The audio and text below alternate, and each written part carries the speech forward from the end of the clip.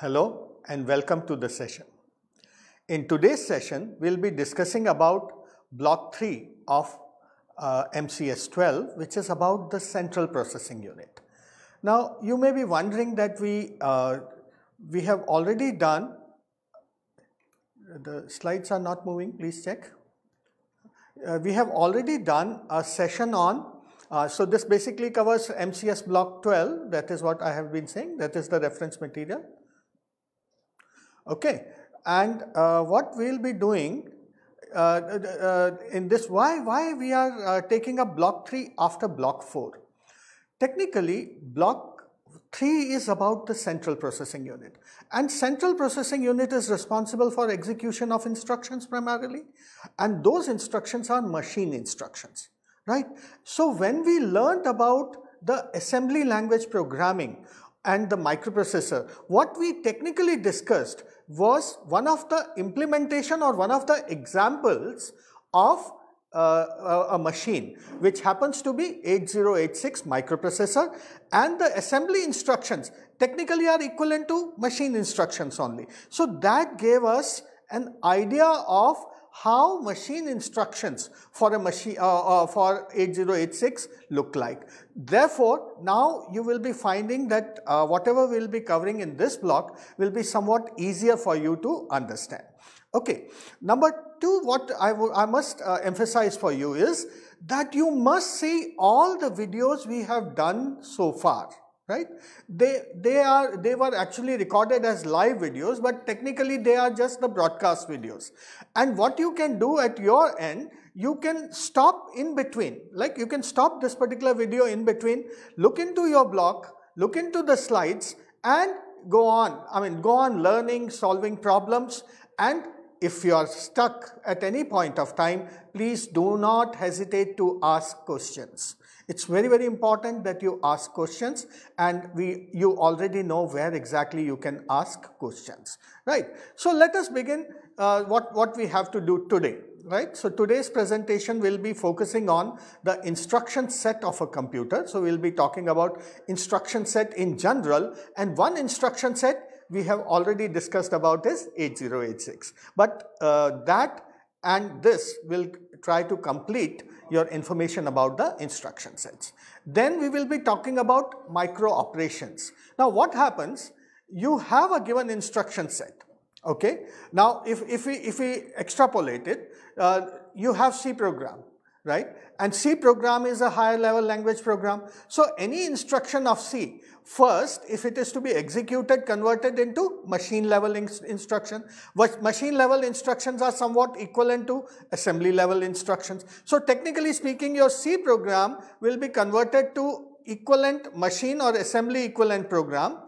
Just leave aside the assembler directives and so on and so forth. But technically one assembly instruction is equal to one machine instruction, right? So keeping that particular constraint condition into mind, what we are trying to say, so these instructions, then a bigger program to smaller instructions of machine level.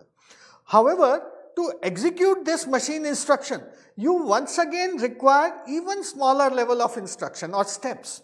Okay, so this is what we would like to discuss today in the form of, these are called micro operations. And micro operations are very close to computer organization of that particular machine. Okay, so basically organization comes into that existence at that point of time. So somewhere very close to the hardware, and we would like to discuss some of the circuit, very close circuit related to that kind of a situation.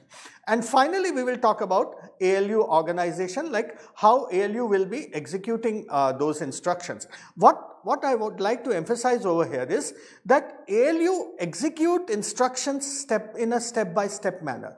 And those steps are to be followed in a very, very sequential manner, just like your C program when you write, right? It's followed in a very sequential manner. From first instruction, we move to the second one, unless explicitly you have given a looping instruction. So similarly, in machine level also, we follow that kind of a sequence. ALU follow a typical sequence of instruction, and if there is a change in the sequence, that also is to be told. So that is where the control unit of a machine comes in.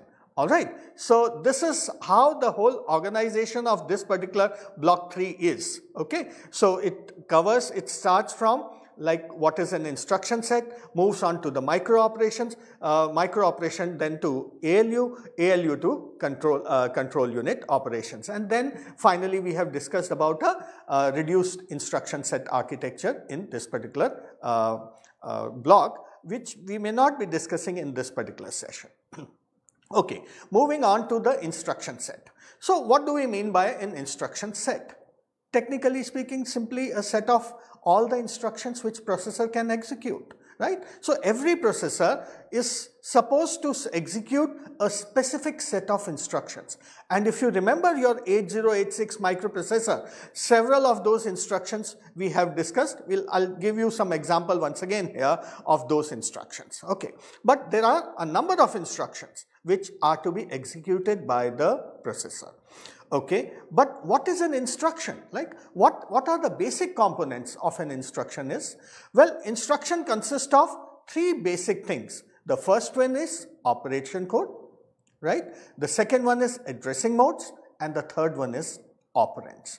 Now, operation code basically tells the CPU, in fact, it will be telling the control unit as well as ALU what operation is to be performed. For example, addition is to be performed, or subtraction is to be performed, or multiplication is to be performed, or XOR is to be performed, what operation is to be performed. So there is a typical operation code. And remember, these operations, when we use assembly, they are mnemonics like add, XOR, etc. But technically, a machine instruction will always be in bits and bytes.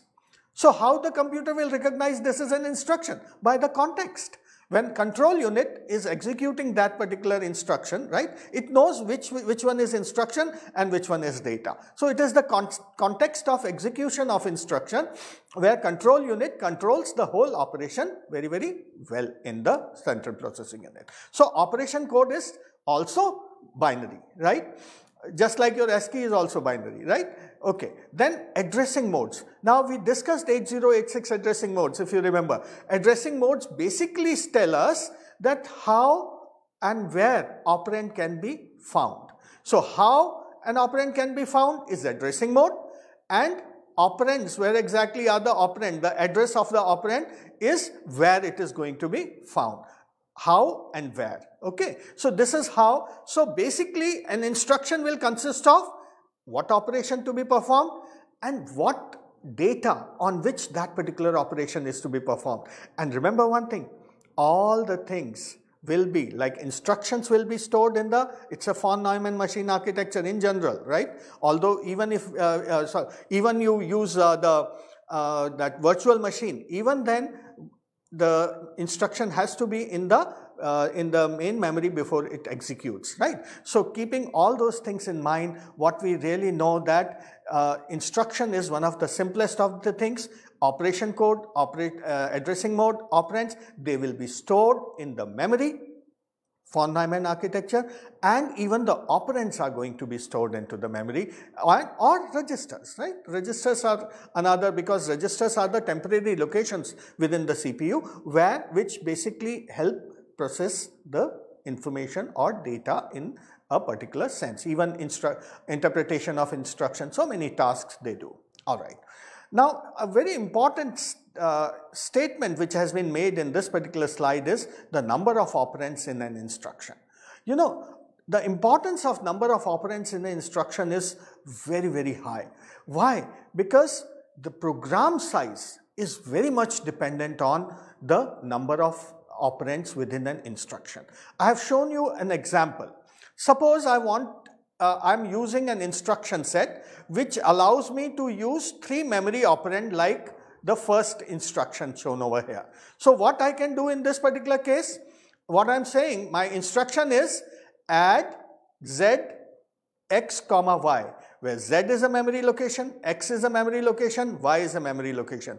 And you know, the larger is my memory, larger is the number of bits required of the address, right? So address of z will be large, x will be large, and y will be large. So overall this instruction is going to be very, very large, but only one instruction is serving the purpose where z is I mean, we are adding x plus y and putting the result into z. So only one instruction is required. This is the condition for a machine which allows us to have 3 such operands in a particular instruction. However, when we remember 8086, it allowed only 2, and I mean even 2, and one of the operand had to be memory operand, right? So that can be somewhat can be equated to these 3 instructions. So considering a machine where all the operations are performed in the accumulator, so that's why we are naming it AX. So all the operations are performed in accumulator machines. Then how this particular machine, the program will be written? Same program. Z gets x plus y, right? How we are going to perform? The program is to be written like this now. Load x, right? So x will be loaded to accumulator. Then add y into the accumulator, right? So x was already into the accumulator. Now y has been added to it. Okay. So we get x plus y in the accumulator register as a result of this, and then store z. So basically the third operation is going to take ax, that is the sum of x plus y to z. So you can see, if the number of operands which are allowed in a particular instruction and their type, right, if they are not, or not all are memory operands which are allowed, I require 3 instructions, 3 machine instructions, where in this particular machine I only require 1 machine instruction. So this is the essence. Like, many machines will have different instruction sets. 8086 has a typical instruction set, but that instruction set is only belonging to x86 family, right? And the newer processors have entirely different sets of instruction these days. Just for backward compatibility, they still have kept the 8086 instruction set available within those instructions, but they have newer instruction sets available, RISC-oriented instruction set available, where the number of operands may be less, right? But they are doing specific tasks in a particular sense. Anyhow, our concern is that different machines, different kinds of instruction sets. The size of the program does depend on the number of operands which are there within a instruction. So this is what is the explanation of this particular part. Now, what are the issues related to instruction sets? The very first issue is instruction formats and instruction lengths. So what happens when we are dealing with the different microprocessors, the instruction lengths can be different.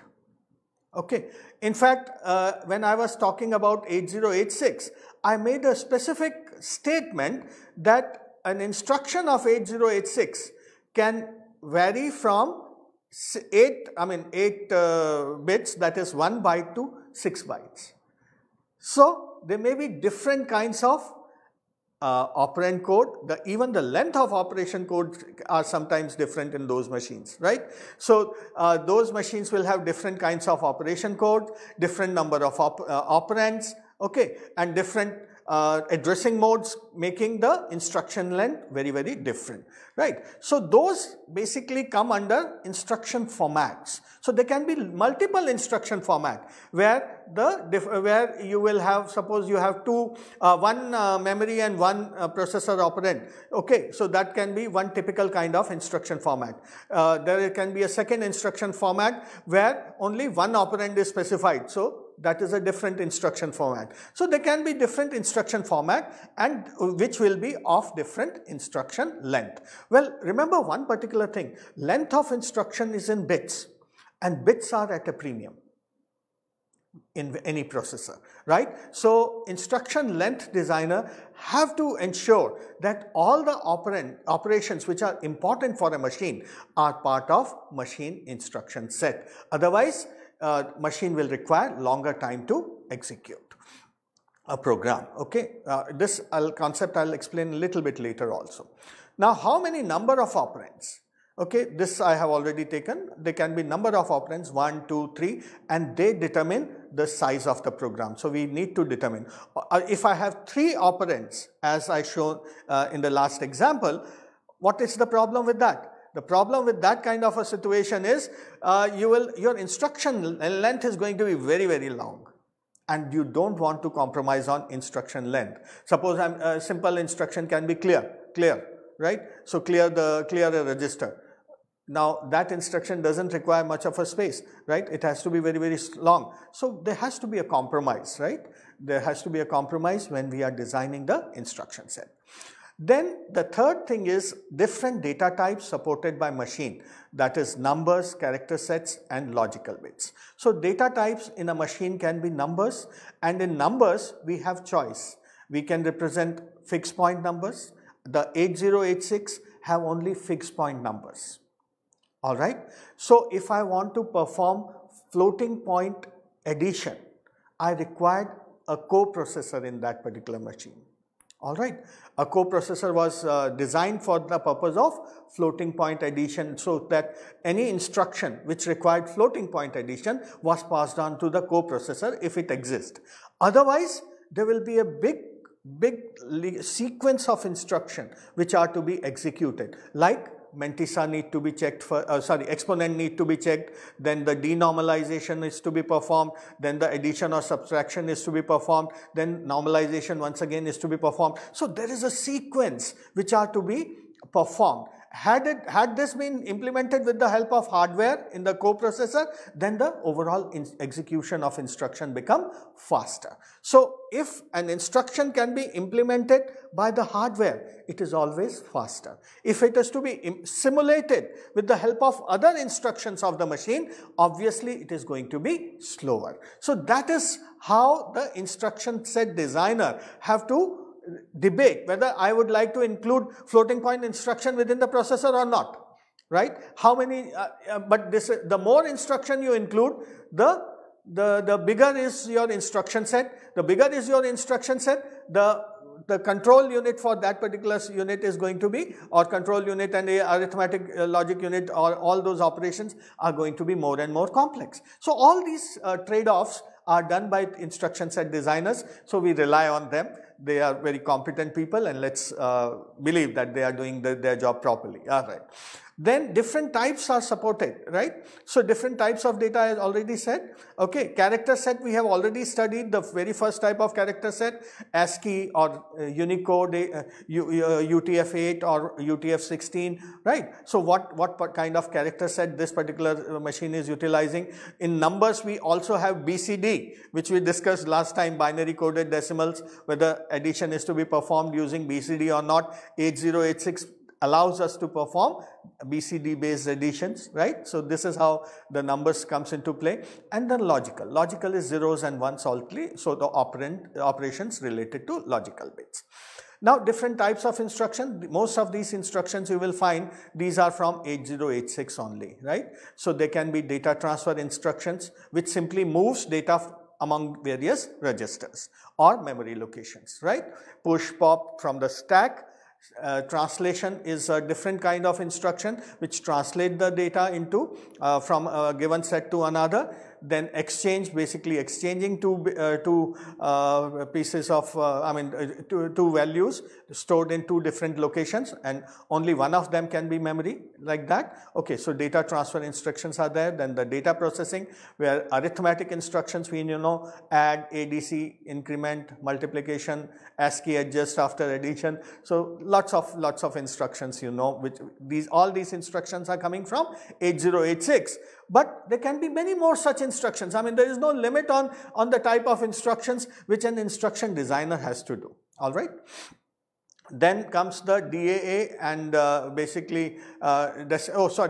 is after AAA. So there is a slight logical is basically not, and, or, XOR, shift left, shift right, test. Shift left, shift right are very, very important, so we will discuss about them.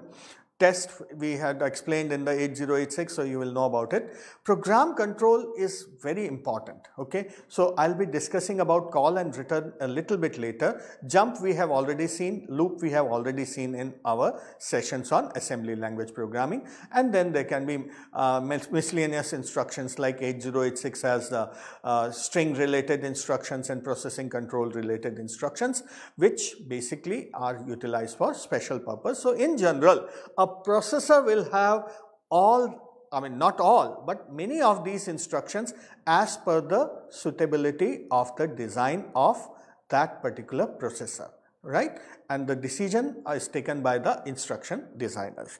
Now, as I was talking about shift instruction. Now, shift instruction is very important. There are three kinds of shift instruction. First is called logical shift. Second is called arithmetic shift. And the third is called rotation with shift. So, it is not shift, it is rotation based shift. Alright. So, if I say shift right, alright, so you can see how the things are moving. So, logical shift right, all these three types of instruction, that is logical, arithmetic and rotation, they differ only how this bit is going to enter here.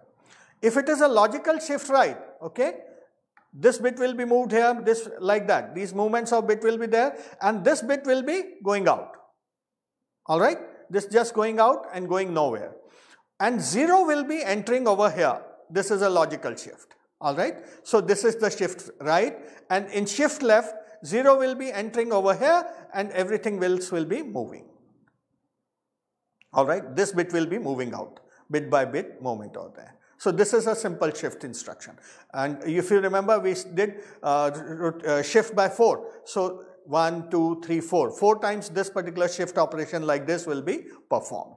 Alright.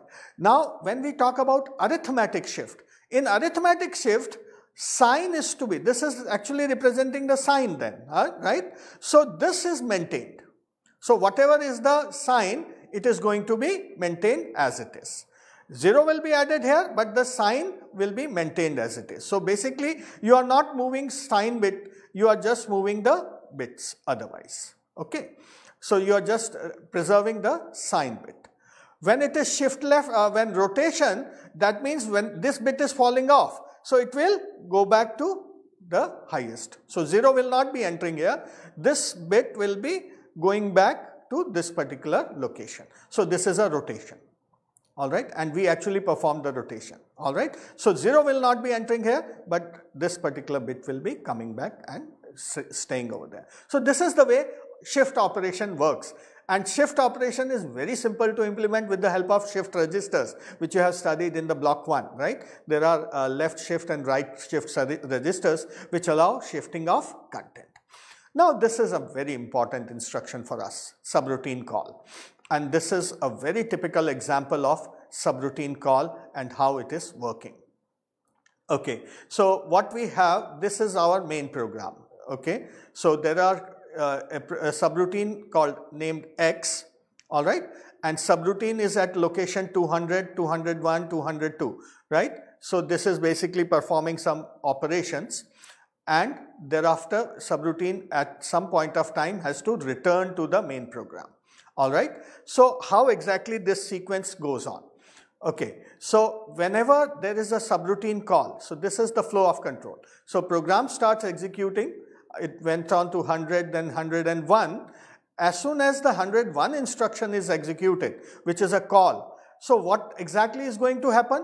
All the parameters, right, you actually pass parameter, and you can study this particular concept in unit 4 of assembly language programming also, block 4, where the parameters will be passed. We have not shown the parameter passing in this particular case, we are just showing the subroutine call and subroutine return, how exactly it is going to take place. But technically, there will be a call to a subroutine and there will be parameter which will be passed on to the stack. Okay, that example you can refer to block 4, unit 4, right? Okay, so it will happen, the parameters will be passed on through the stack, all right. Then the call, whenever you make a call, a return address is to be stored, all right, and that return address is to be stored.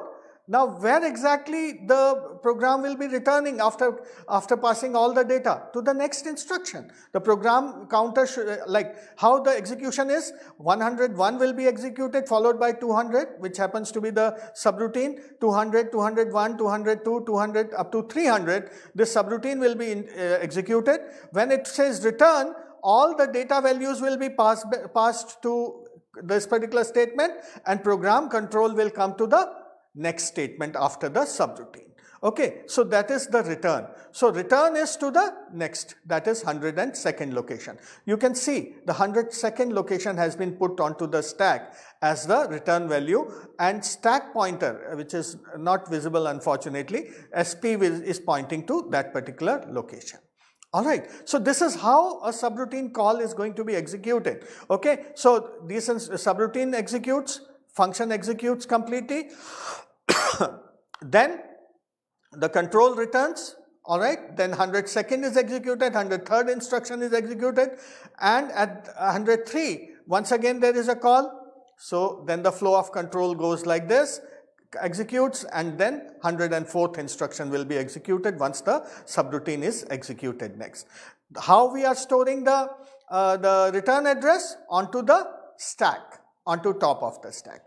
As soon as the return statement is encountered, this next instruction to be executed is restored into the PC. Alright, and all the data is passed to that is this particular instruction, all the data is returned to this particular instruction, and control PC gets this particular value. So next instruction to be executed is going to be that is 104 in this particular case, and in 102 in the other case. So that is how exactly our whole sequence of instruction execution, okay, program control takes place whenever there is a subroutine call. And this concept is very, very important for you to understand the concept of call by value in C. Okay, call by value, etc. Okay, the stack is being utilized. So all parameters will be stored above it, onto the stack. Onto the stack, all the parameters will be stored, and the return address, and those parameters, when you play up with those parameters, the original values doesn't get affected. And that is where it is call by value. So you will learn about call by value in C programming, in C++ programming. It's all based on this particular concept which you are learning in computer organization course, right? And you should be clear about this particular concept because this is very, very important. One important thing which has been hidden over there is SP gets SP minus 1 because the stack grows in reverse order. Alright, so stack is growing from 505 to 504, 503, 502. So it will grow up and it will come down. So when you are pushing something, when you are putting something into the stack, you will be decrementing the stack pointer. And when we are taking out something, you take it out and then decrement the stack pointer. That is how stack works. You will be learning about stack in more details when you go to, when PGDCA students go to PGDCA second semester, MCS student goes to the second semester, and BCS students when you learn the data structure course. Alright, so remember this concept, it will be useful at that point of time. Alright, the second thing which I would like to take up with you is the addressing schemes. We have done addressing schemes for 8086 processor. Here we are consolidating all those addressing schemes with the help of an example or a diagram in that sense. So this is my program, alright. It is in the main memory. Okay, so the first addressing mode, so this is addressing mode. This is the instruction, that is operation code, and this is the operand. Alright, so this is the operand. So when I say within, now this is my instruction. So this instruction I will be executing, I will be taking it to instruction register. But we are showing just the instruction for the sake of where exactly the data will be residing. Okay, so when this instruction, okay, when that is immediate instruction mode is used, this actually 7 becomes the operand value. Immediate means operand is residing within the instruction. So when this load statement is to be executed, okay, obviously this instruction will be fetched into instruction register, it will be decoded, and when we know that this is the operand that is addressing mode happens to be immediate, that means whatever value 07 or whatever value is in the operand mode, operands of the machine, that will be directly transferred to wherever the first operand. In this particular case, it should be AC. So this value will be transferred to AC. So you have initialized that particular value of AC by 07. So this particular instruction, so if it is immediate operand is there, it's very easy to execute the instruction. So why not all immediate operands? Well, immediate operands are very useful when you are initializing a value, but you change values all the time. All right, and when you change values, you have to bring those values from some location. So initialization, some constants. Okay, in those cases you use immediate operands. Very useful for that because they are directly available in the instruction itself. So you don't need to fetch the operand at all, right? Instruction fetch itself is going to bring the operand. The second addressing mode, which is the most important for us, because most of the time instructions are going to be, that is the operand is going to be reside in the memory location. Okay, so this is that case. Load D, D happens to be direct addressing mode and operand address is 500. So location 500 contains my operand. So when this instruction is fetched into the instruction register, the operation, that is addressing mode, will be direct. So this value, that means that in the next step, this 500, that is location content of 500 is going to be brought into the CPU. Only then processing can take place as far as this instruction is concerned. However, this is one of the necessity because most of the time in von Neumann architecture, we are getting the data from the memory. Cache is going to definitely help in enhancing the speed of this particular operation, but cache is not going to do anything else other than that, right? So cache will definitely enhance the speed, overall speed of execution of this particular instruction. Why? Because if I am bringing data from 500 location, then it is taking, the memory is, as we said, around 50 times slower. So it may take slightly more time. But if we use cache and the data is available in cache, the speed of the cache and processor are almost identical, although cache is a bit slower. So we will be running almost at the speed of the processor. So this is why it is going to enhance the speed of overall execution. So cache is just going to enhance the speed, but addressing mode is this way you interpret the addressing mode. Now this is a very, third is a very interesting, it is indirect. That is what is being represented. Indirect 500. So the location 500 stores the address of the operand. Okay, so indirect means that this location stores address of the operand. That means first I'll be bringing the address of the operand into the main memory and then I'll be able to bring the operand. So this indirect mode of addressing, memory addressing, is somewhat very expensive, and nowadays it is not being utilized in the latest of processor. This is there for the historical purposes. However, instead of indirect location, that is memory location, registers can be used, indirect mode of registers, right? So that is what you can see is somewhat visible over here, where instruction is having a register which basically shows the address of the operand. Okay, so then the register, that is, this is also indirect. So that is, register has the address of operand which is then fetched. And the instruction, the advantage of this kind of situation, you remember that we used BX and SI, right? That kind of addressing modes in assembly. Okay, so this is very important. Why this is very important? Because the register actually hasten up this indirect mode in a much better way, because register is already with the instruction. Okay, it is already in the CPU, so it will hasten up the operation of fetching the operand.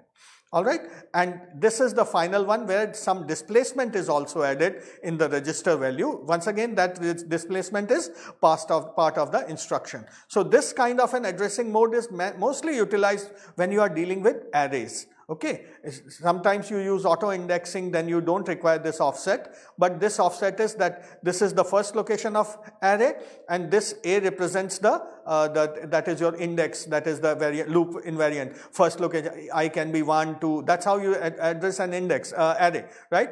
Array is being stored, okay, somewhere, which will be pointed to by register R, the base location, and within the array, which offset, which element you are trying to refer to, 5th, 6th, that will be in the offset, and both are added to form the actual address within the memory. So addressing modes are very important, and these are the 4 or 5 addressing modes which are very common, and most of the time, barring the indirect one, these 4 are picked up for machine instructions, and this is the case for 8086 microprocessor also. You will find that they are existing over there.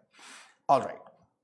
So this is what we have talked about as far as what we have talked about the instruction set.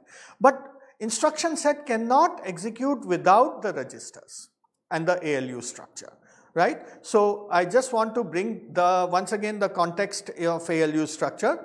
The units of ALU like bus interface unit and execution units of 8086. All right.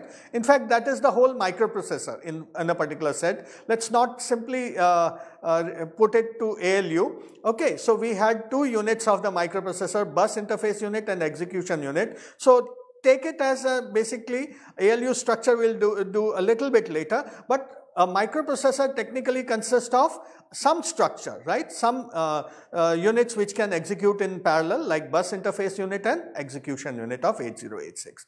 And then the registers which are responsible. If you remember 8086 microprocessor, there were segment registers, there were AX, BX, CX, DX, general purpose registers, right? There were special purpose registers like segment registers, there were pointer registers, there were stack pointer register, there was instruction pointer register which is pointing to the instruction. Okay, so all that registers were there.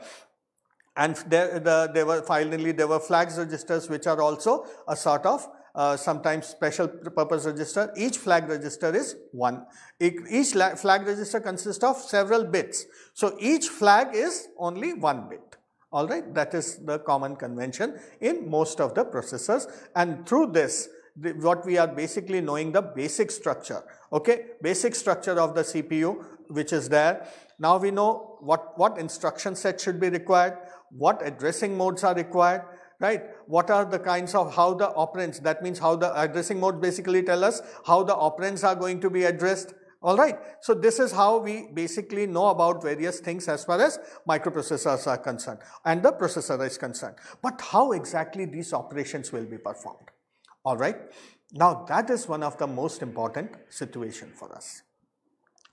Think in terms of any instruction you take, okay, right. Suppose we assume an instruction, let's say this instruction, execution of increment A and skip the next instruction of the result if the result is 0. Okay, now this instruction we are wanting to execute. All right, that is add and skip. All right, add 1 into a particular register.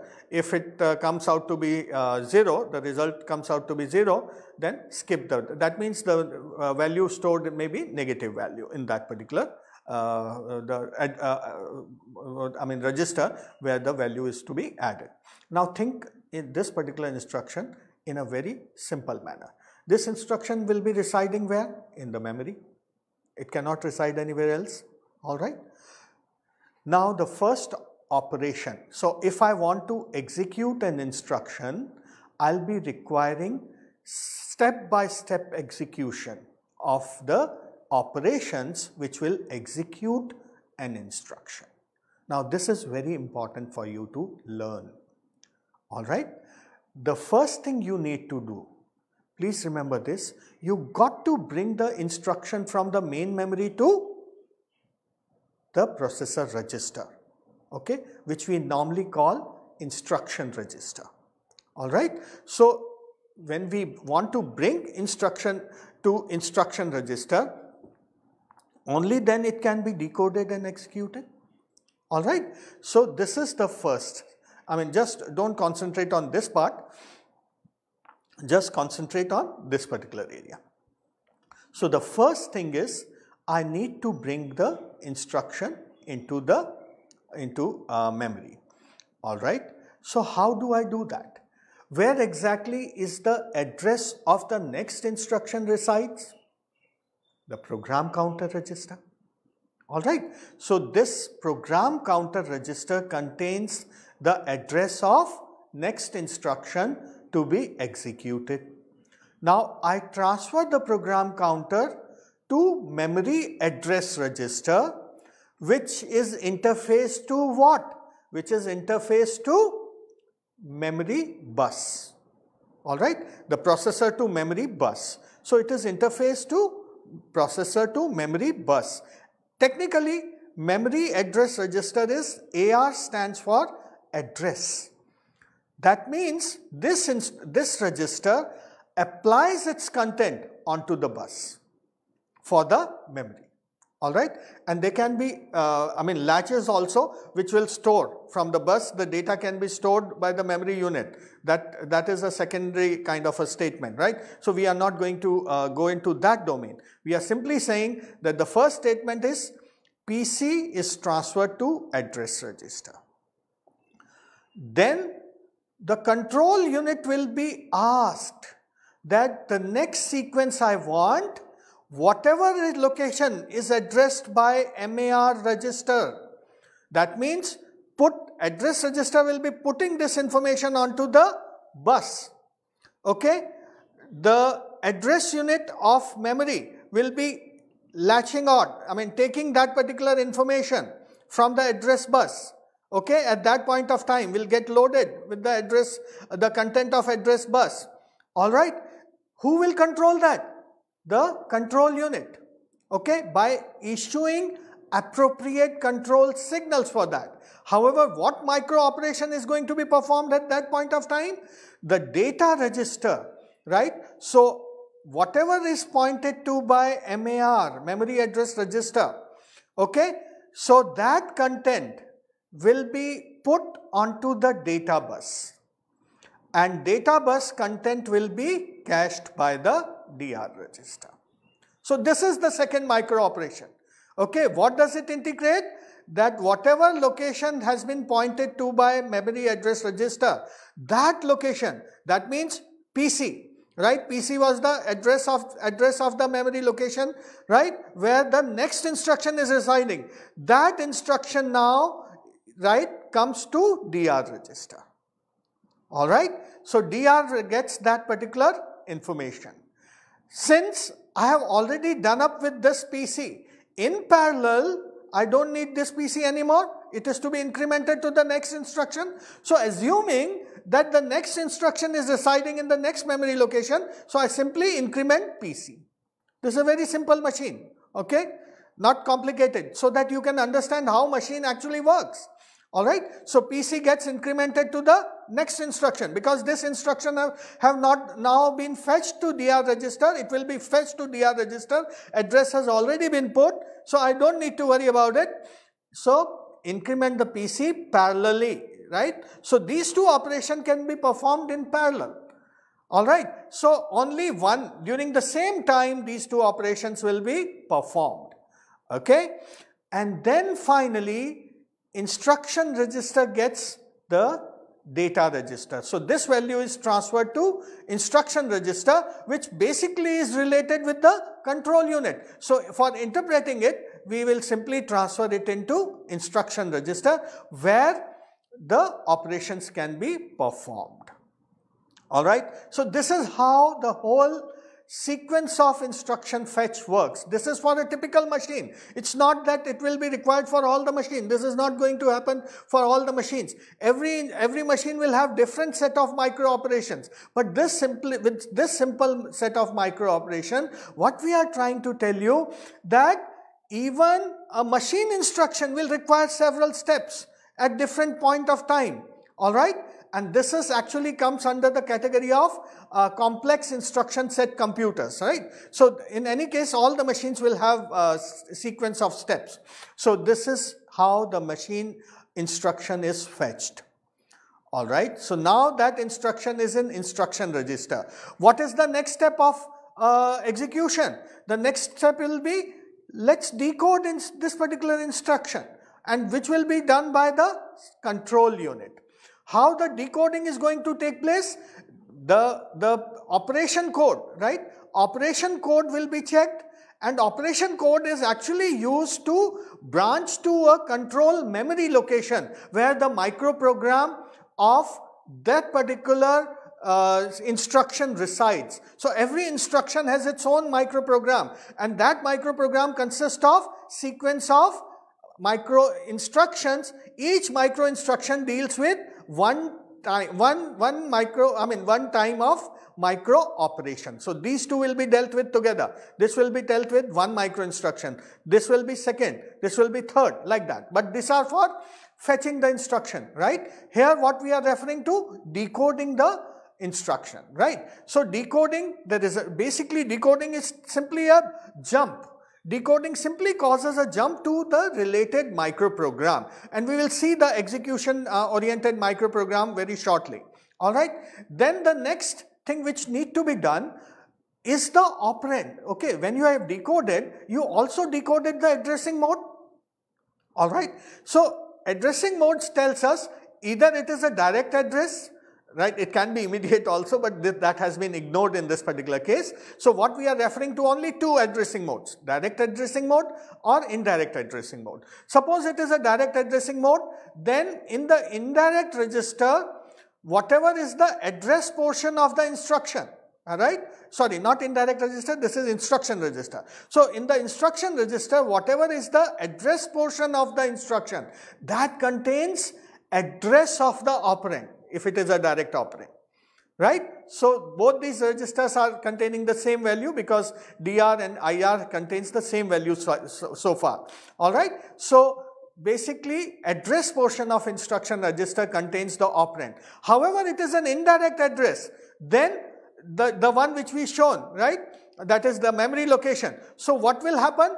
That address will be passed on to MAR and the instruction, that is the data. This time we are not fetching the instruction.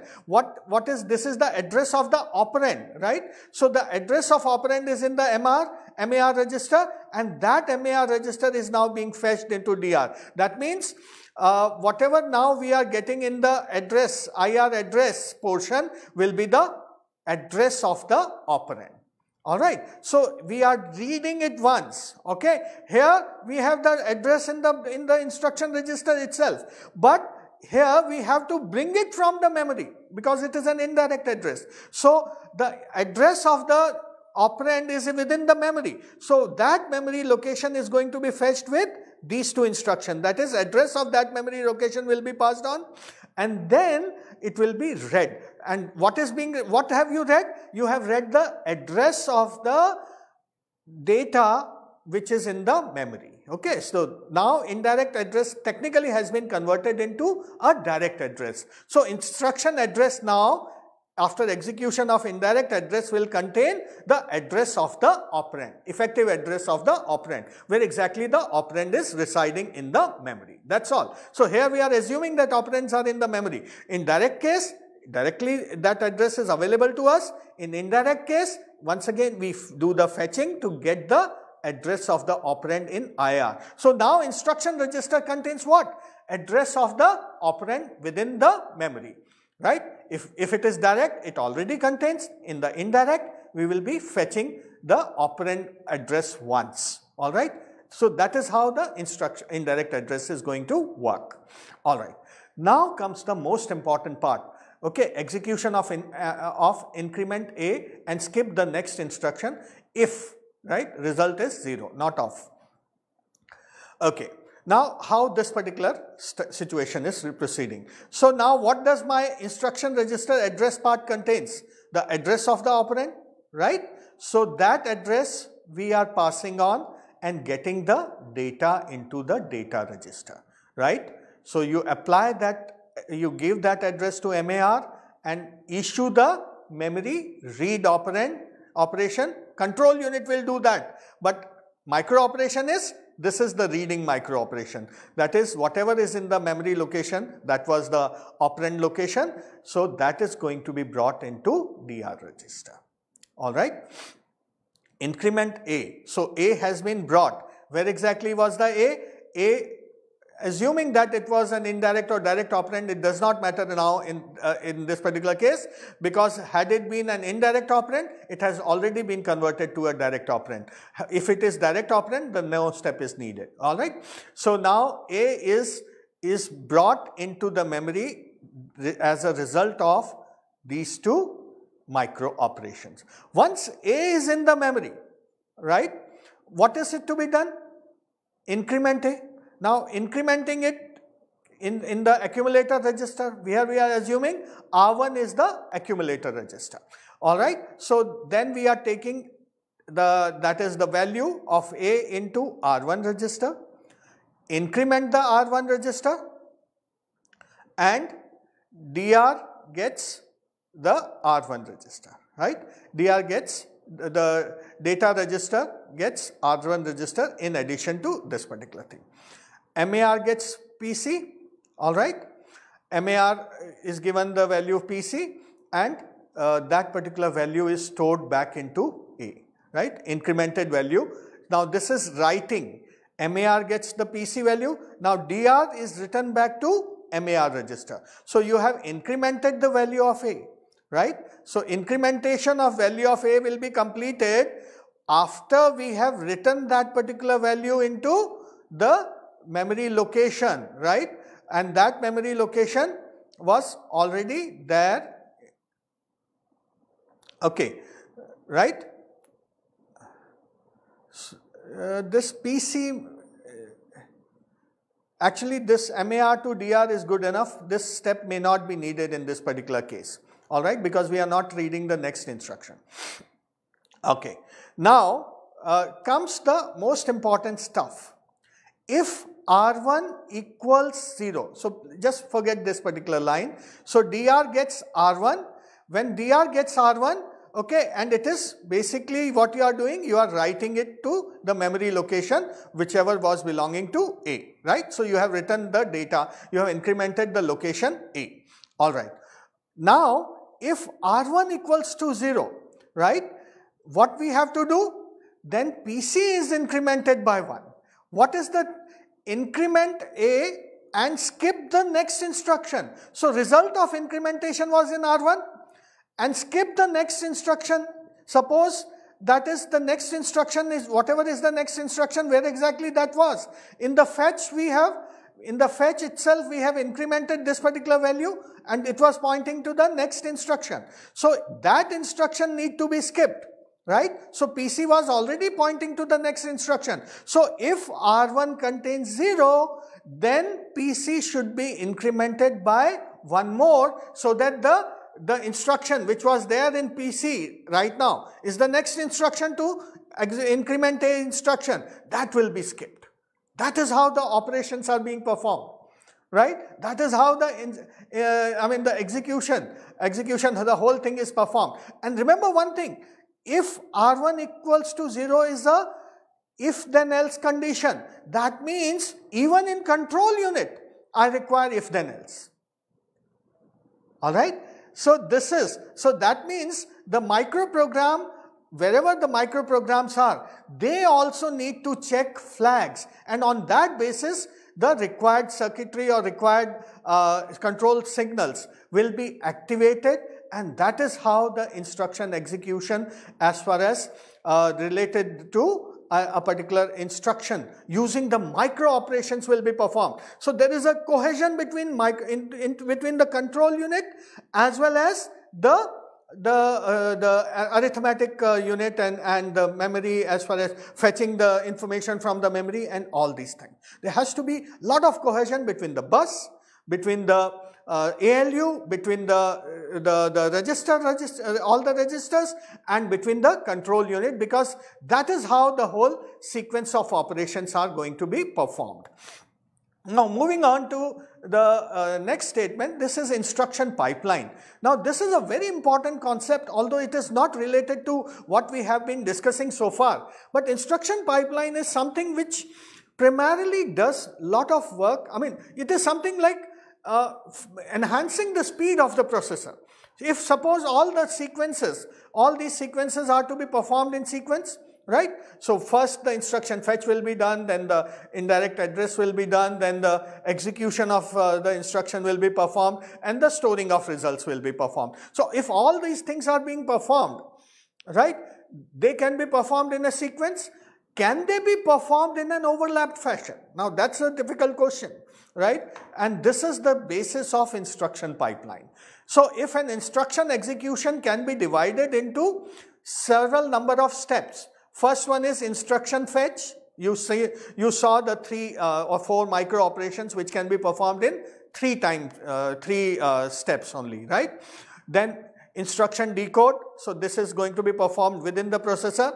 Then operand fetch, then execution, technical execution, and storing the result. So there can be 3 or 4 or 5 depending on the design of the machine. Actually the reason why I'm saying 2, 3, 4 or 5, because all these steps 1, 2, 3, 4 and 5 should be comparable. Then only instruction pipeline makes a sense in that particular sense. Why they should be comparable? Because all the segments, suppose an instruction is performing instruction fetch, the second instruction should also perform, like this block size should be same. The time taken for each of the operands should be the same. Then only the pipeline will proceed in the rightful manner, right? And second, they should not be dependent on each other. So that means if instruction fetch is there, it should not interfere with operand something, that is operand fetch, right? Because some instruction will be doing operand fetch along with it. So they should not be interfere with each other. So there should be different circuitry for that okay. So all these steps. So more complex is your processor if you are doing the instruction pipeline.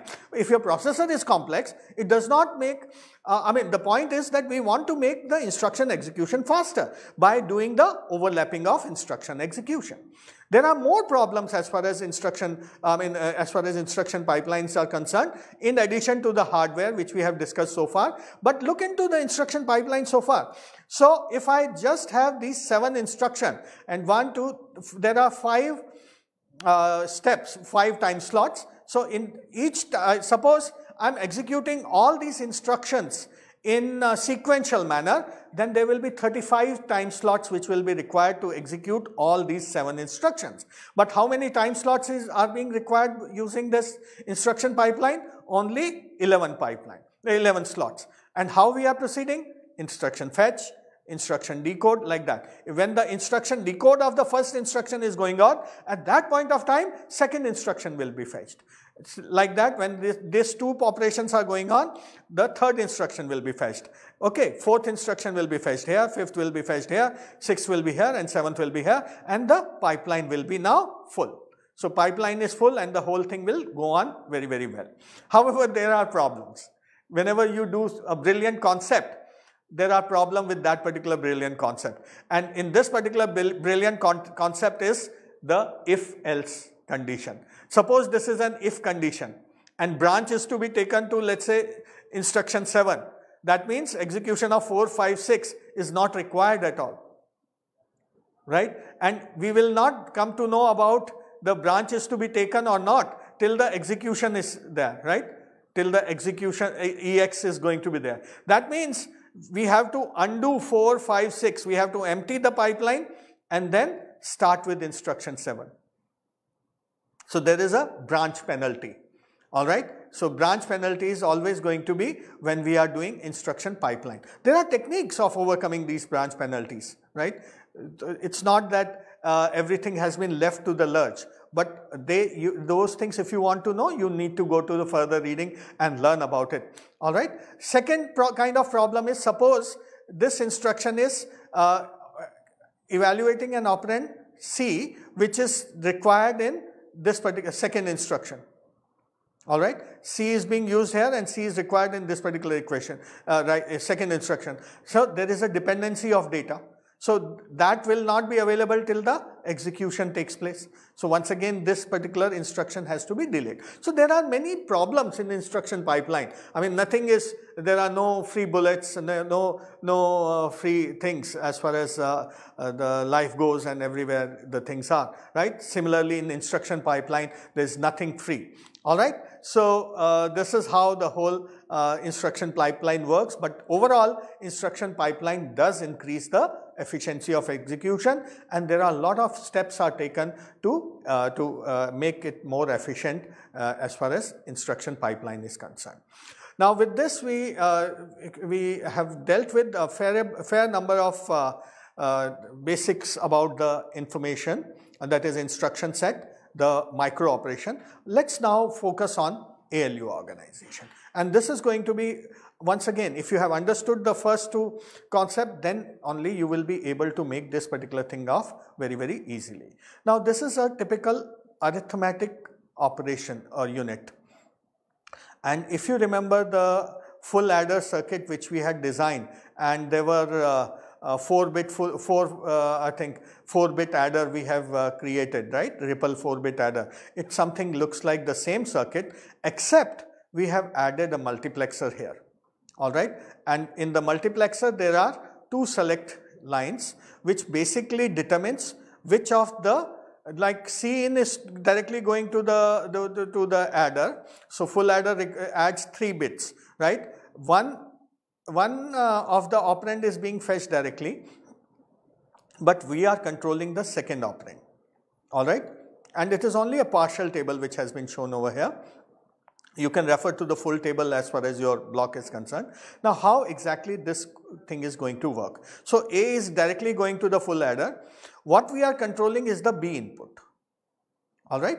So, what input will be going to from the multiplexer, I mean the Y input rather than saying B input, what is going to be Y? All right. X is going to be directly as A, right? So, the first operand is coming directly, C is coming directly. Okay, what is being controlled is B, and this is an arithmetic operation being performed. This is actually an arithmetic logic unit, one single bit of that. Okay. Now, if B is coming directly as 0, so select signals will be controlling whether 0 will be selected, 1 will be selected, 2 or 3. So, you will be basically S1 and S0 will be determining what is going to be selected. All right. So, S1, S0 is going to, so 0, with 0, if what we see, what is connected? B0, right? So, bit 0. So, similarly, all units which will be there in parallel, right? So, B1, B2, bit 1. So, the input is going to be the first bit of input B. It is fetching the first bit of input A. All right. So, A is always there with X0, X, and B0, right? So, B0, the bit 1 is directly coming here. So, if I have S1 as 0, S0 as 0, so there are two entries over here because Cin can be 0 or 1. So, we will consider it as only one entry. All right. So, what is going to be Y value? Because there are multiple, so it is going to be B0 is directly coming to it, right? So, it is going to be equal to B, right? B0, B1, B2, B3 for different adder units, right? So, there can be more units, 1, 2, 3, 4 like that, and all will have the similar circuit. So, the for the adder units, what will be going in? Complete B. B consists of B0, B1, B2, B3 bits, right? So, B0 is coming here, B1 will be going to the next one, B2 will be going to the next, and so on and so forth. All right. So, if select input is 0, we get B as input. However, if select bit is 1, right? So, this is 0, 1, these two cases. What we are seeing, we are not considering in this particular diagram right now. So, what is going to be entering? B increment. Why? Because we are complementing B here, and that is going to 1. So, B complement will be going here. All right. So, simply B complement will be going into the input. No problem. So far, so good. All right. Okay. Now, next, what happens? Okay. Now, what happens next is the third. Over here, logic 0. So, we are connecting it to logic 0. So, if second input is connected, okay. So, what is the, once again, ignore the Cin. What we are getting? 1, 0, right? 1, 0 is 2. All right. So, in this particular case, what we are getting? 0 being fed. And in case logic 0 is inverted, right? So, 3 is coming to that. That means for last case, all ones will be coming to the, all ones means 3, all ones will be coming, all zeros will be coming, all 1 bits will be coming to all the full adder units. Okay. So, this is how it is going to work in this particular case. Now, how it relates to the micro operation. Now, let us look into the micro operation of each one. Okay. So, if I am putting S01, so this is 1, 0, 0 and Cin is 0. So, what is the input of X? Obviously, A, right? What is the input of Y? B. for all the, for every full adder, this will have B0, this will have B1, and this is a full adder. So what is the result of this particular full adder? A plus B. So A is coming here, B is here. So A plus B is going to be the output, right? Carry bits, etc. can be adjusted. They are being passed on to the next one. But technically speaking, so when Cin is 0, what is going to be the operation? What is going to be the micro operation which is being simulated by this particular unit? Simply A plus B. That means register A, if I am putting register R1, right? R1 is inputting A0 and R2 is inputting B0, then it is simply addition of register R1 with register R2. And wherever, suppose it is going to register another register the output, then we can simply say R2 gets R1 plus R2. So this is that particular simulation. Look into this. So what we are getting? Still we are inputting B, but there is a carry in. Alright. So what are we going to get? A plus B plus 1, right? A plus B plus 1, which is coming from Cin, right? So the operation is R1 plus R2 plus 1. Alright. What is this one? This is a very interesting one. Okay. 0, 1, 0. So what we are getting? That means B complement we are getting. So overall effect is A plus B complement, because input bit is 0. A plus B complement is subtraction. A minus B plus 1. So there is already a carry, right? So this is called subtraction with borrow, because we do subtraction with 2's complement, right? So 1 is missing over there. So this is subtraction with borrow. What about this one? Over here the 1 bit is already there. So this is simply A minus B. So this is a subtraction of micro operation which is being done. Alright. In this particular case, simply transfer. Okay. The output is going to be A, right? In both the cases, and this one is going to increment A by 1, right? So this is simply transfer A. This is increment A. Alright. And this is, when we are inputting 0, this is actually decrementing the value, alright. This is going to be decrement, so you can test it. Suppose your value is 0, 1, 1, right, just 3 bits, and I add 1, 1, 1 to it, right. So what I am going to get? There will be carry out 1 which is ignored, so we get 0, 1, 0 as output. So the carry out will be ignored. So you can try that particular thing out. This will actually decrement your value. Register R1, alright, or the value of A will be decremented by 1. And this is basically what is there? It is the 2's complement stuff, alright, because the input is all 1s plus 1, alright. It's no 2's complement, that is simply the 1 will be ignored, so nothing, just transfer. So like that all these micro operations can be simulated from this particular data, and they have been completely given. These are just 7 or 8 which I have shown to you, but and these are 8 only, and they are in your block also contain 8 only. There the description of all these operations is also given. So study them as per the description which we have today, right? You will be finding it easier to go through them, and you will understand them. Do it today itself, don't delay it, okay? Now the second thing which we have in the micro operation sequences is 8 out of 16 possible logical or micro operation with 2 bit. Now this table is also from your block only. Now x0, suppose we have 2 bits, x and y, right? So these are the possible values, x0, y0, x0, y1, 1, 0, 1, 1. Now, what are the possible outputs? Suppose x0, 0, what is the output? 0, 0, 0, 0. So, what we are getting? Technically, we are clearing that particular register. By doing this particular micro operation, if the output is all zeros, right, with these 2 bits, so I am simply clearing the information. Now, if the output of 0, 0 is 0, 0, 1 is 0, 1, 0 is 0, and 1, 1 is 1. What is that operation? AND. So technically it is AND operation of x and y, right? So just by using 2 bits over here, we can simulate in fact 16 logic micro operations, and out of that we can select as many. Your block shows that we have selected only 4, which includes AND, OR, NOT and XOR. Alright.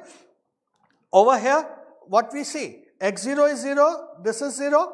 Now this is what is there, 1, 1. When x is 1, that is the output. So F3 equals to x.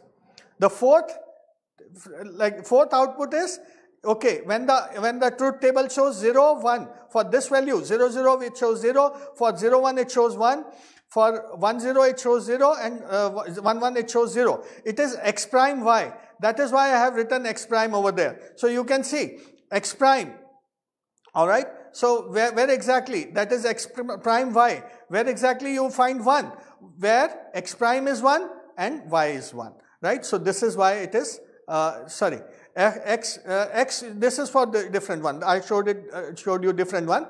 This is for this case. So for this case you have x, y prime. So y prime is 1 here, x is 1 here, so that is why you get 1 here. For rest all cases you will get a 0. So like that you can interpret the truth table. So this is just representing the truth table for two binary variables x and y, and that is how, I mean, it can simulate 16 logic micro operations based on the truth table.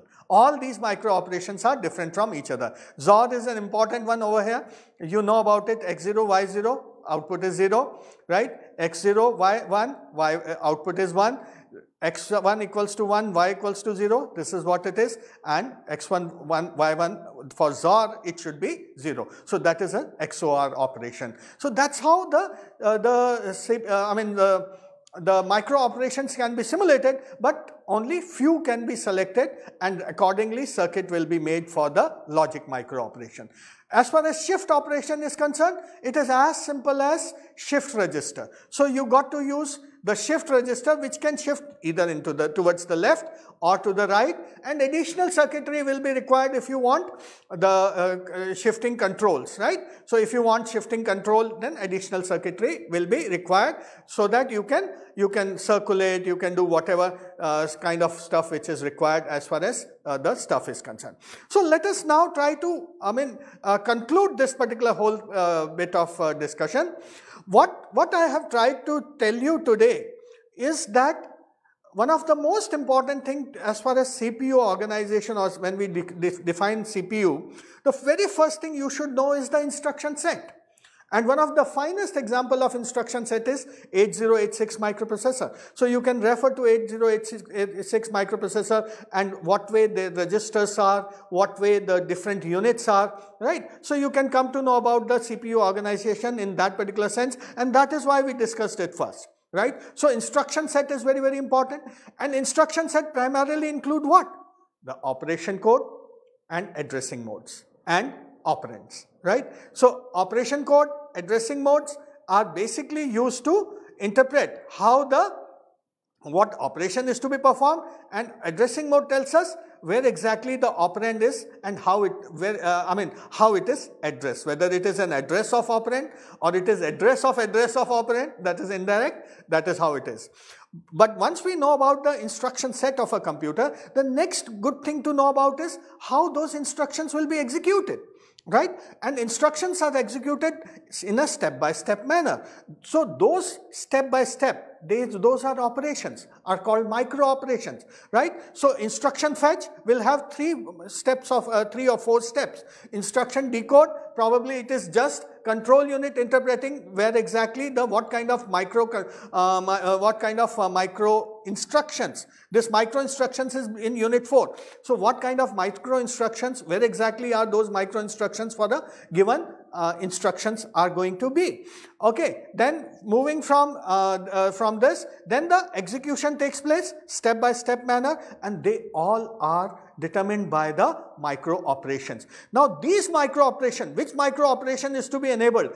It is to the role of control unit, right? So control unit precisely knows. For example, if we are doing the fetch, right, instruction fetch, and suppose PC is to be incremented. Obviously, a set of control signal only is going to do this particular operation, which is going to issue the micro operation of incrementation, which we have shown you in the ALU, right? So, in the ALU, what how the S1, S0 and C in, right? So, those S1, S0, C in will be controlled by the control unit, and this particular, which circuitry is to be enabled, that is also to be controlled by the control unit, and those are the control signals. That is the job of control signals, and that is why you require control memory in a microprocessor, because if you are implementing controls through hardware, fine, but if you are implementing through microprogram, then you require programming approach to control unit and microprogrammed control unit in that particular sense, right? But the logic starts when you are dealing with the micro operations, and from micro operations then you move on to the ALU, how those micro operations has been made possible, right? Within the ALU, how those things are done. In addition to that, you have transfer. Right? So, transfer operation also require control signal, right? For example, if address is to be applied, right? So, control unit only tell the memory unit like this address is for us. So, therefore, if you want to learn about control unit, you should be learning about the first, the micro operations and the arithmetic logic unit, how exactly it implements those micro operations. So, this insight is essential. In fact, it will give you, I feel a lot of pleasure in learning about it. I'm really hopeful that you will also enjoy learning about them, because it is very interesting concept that how whole thing can be simulated in a computer system.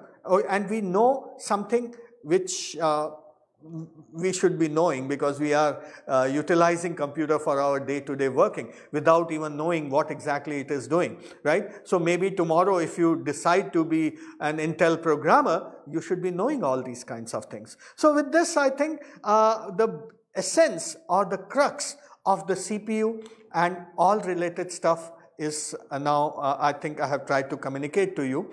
However, you are please, you are free to ask as many questions on it. This is not, once again, the whole computer organization course is not very obvious, simple course. It requires logical understanding, and who else have better logic than you, right? So, you are the best person to learn about it in a great details. Let me assure you, this is going to help you tremendously if you, when you become the operating system designers, when you become the machine designers, when you become the compiler designers, and that's what you should be 5 years from now, maybe, right? Because we don't want you to be sitting just doing application program all the time. You are doing professional course, and when you are doing professional course, your knowledge should keep on increasing day by day, and you should, you should be learning even after you complete your MCA. You should be learning in that particular spirit and going ahead into your career all the time. So, with this, I would like to end the session for the day. I wish you a lot of luck. If time permits, I'll take another session next week, completely giving you a complete roundup from the very beginning till the end of this particular course. However, you're most welcome to ask questions, as many questions as you like. Thank you for being with me. Bye for now.